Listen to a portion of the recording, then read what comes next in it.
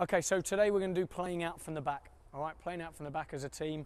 We're going to start with a technical warm-up, which will build into finding a target man, then building up into a small-sided game. We're going to go down both sides of the grid. So there's one blue, one red. When this player has a touch out of his feet, Carl Clinton's coming into there. So that ball goes into there. Movement from the centre midfielder. Good George coming off at an angle. And if you want, you can find George into there. Play George in. Fullback would be pushed right on for this. Movement from you to come inside, Mark, and then we play from there. So you can play anything for now. You might play into him for the overlap, and then you find your target man, which is in the middle. Yeah, and stop there, good. Heelsy, you stay in that box, and that's the end when it comes into you. So you're not scoring in the goal. Same's going on down the left-hand side. So once you finish into Heelsy, you go back, and you start back again on your mannequin. No rotation, just stay where you are, but swap over with your person, whoever's on the marker with you.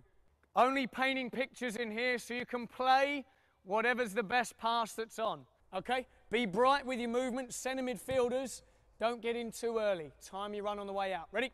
Let's go. Play. Good time, your movement, take him away and then go in.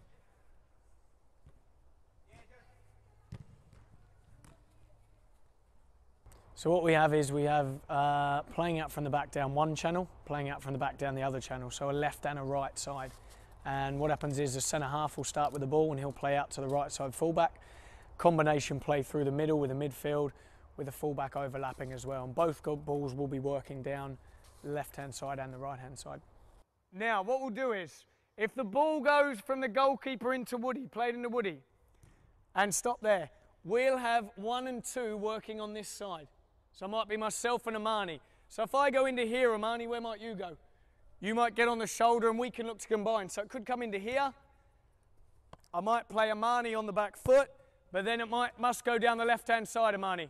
Or if Amani's the one that goes in, yeah, where would I go? I'd push on, I'd get out of the way and I'd go high. And then you might miss me out. So 2 combining. So 1 from the red, 1 from the blue going that way. 1 from the blue, 1 from the red going this way. All right, try it out, see what you think. Off you go, play. Good, combinations together, half turn. Like that, play. Good, well played you two. Play through, combine, good. I like that. We worked on a lot of midfield rotation, so we'll do a lot of midfield rotation in there, simply because it's always tight in the middle. Normally matched up 3 against 3, so how the midfield rotates very important if you want to play out. A lot of players and the young players tend to close the spaces and come in too early, so we've got to make them spread the play, get nice and wide.